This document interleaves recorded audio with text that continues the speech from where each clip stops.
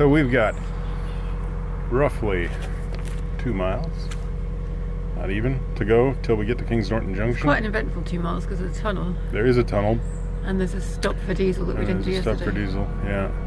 And there's a swing bridge which is left open, and there's the Kings Norton Junction stop lock, which is 2 guillotine locks, or well, 2 guillotine gates, I guess you'd call it. And but it's non-functional, so we'll just be passing through that. Hopefully we'll get some good shots of it. So we're going to the end of the Stratford Canal. Yep, and we're going to turn on to the Worcester and Birmingham. Well, we're going to find a mooring somewhere at the junction, hopefully. Yeah, either maybe before the junction or south of the junction. Either, yeah. There's some playing fields there, so that makes the south of the junction look George, like a good idea for that? George. So that's what we're aiming for.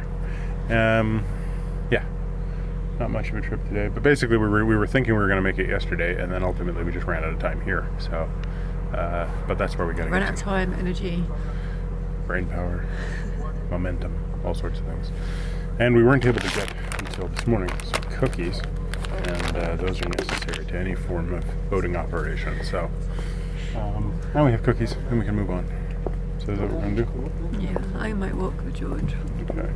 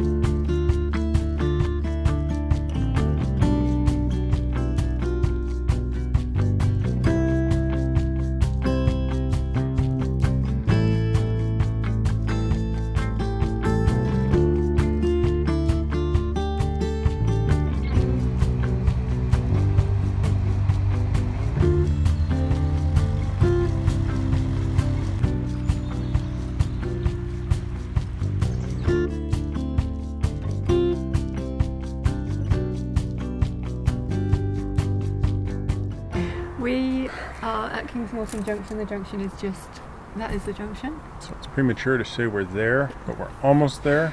I would like to say it was an uneventful hour and a half. It was fairly uneventful. Got diesel, that was nice. Got some coal, that was nice. Nice, yeah. Lions Boatyard was nice.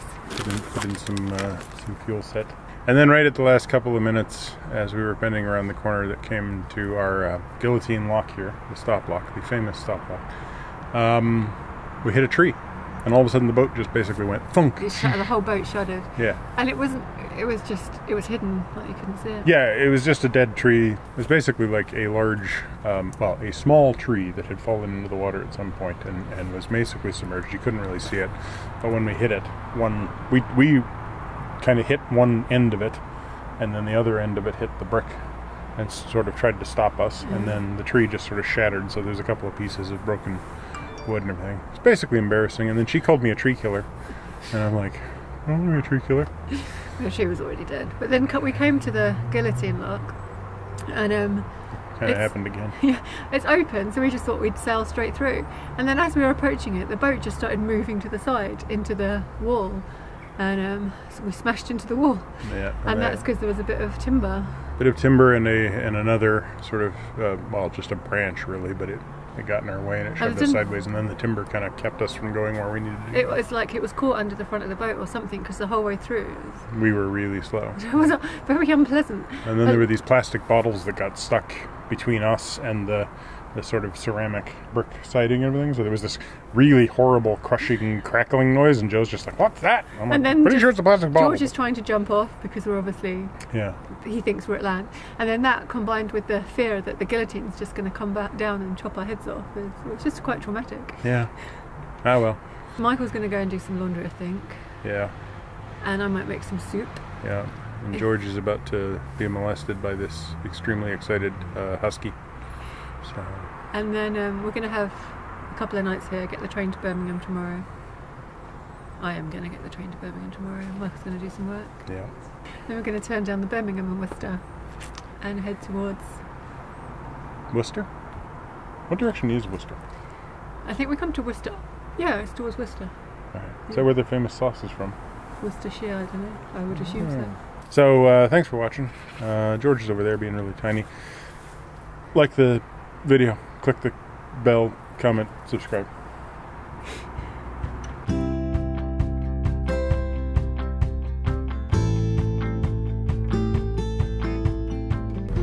Your bloody heads were never in. It's because I've got a big head. That's recording. Look at there's a hair trying to get into my eye. Just get out of the way. Move, Fuzz, get out the way. Get out the way, Fuzz, get out the way. There we go. That's a better shot. Ah, the fuzzball. She is back in the shot. Are you talking about me or the microphone? Definitely you. So weird. You brought it up. You set up the joke. I dunk it. Every time. I suck at basketball, by the way. Like, completely. I couldn't even play golf. I suck at basketball. I couldn't even... What? Like, basketball takes skills, height. So just golf. But as a watching type game, it's like, oh, look, clunk. Oh, what a beautiful shot. No, it's sky. And... now it's some green stuff and a tiny little white thing. Have you ever played golf? Yeah. Okay. Yeah, I hit the guy beside me. I watched Tin Cup. That was all I needed to know about golf. Bending around the corner that came to our what do you call this thing? Guillotine lock here. But we did better than Louis XIV, 15th, 16th? One of the Louis. Anyway, and Marie Antoinette. We did fine. We made it through. The Jacobins, all those people. So we're alive, you know, which is good. Better to say than Marat. And then we're going to turn down the Birmingham and Worcester. Birmingham! Alright? Yeah. Good. Do I need to do it again? If you want. Nah, I don't want to do it again.